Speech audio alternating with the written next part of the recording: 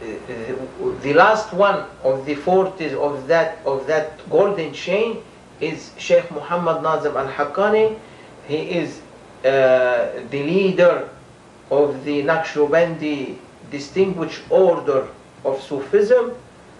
He is the leader in this world, and he is well known in Middle East countries, all Middle East countries, Far East, Europe, and South America and America. And his followers are widely spread over all these countries.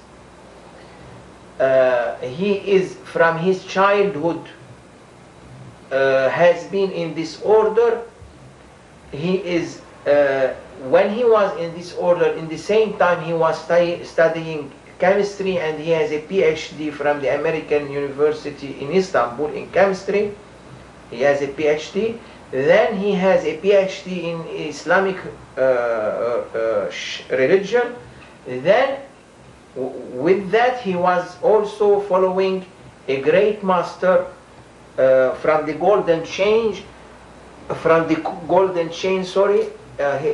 He was Sheikh Abdullah al-Dagestani, coming from Dagestan near Bukhara, where is Shah al-Naqshband. The Naqshbandi order was named on his name, who is coming from that area.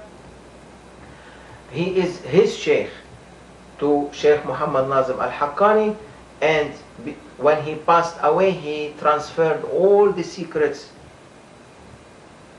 to his descendant, Shaykh Muhammad Nazim al-Haqqani.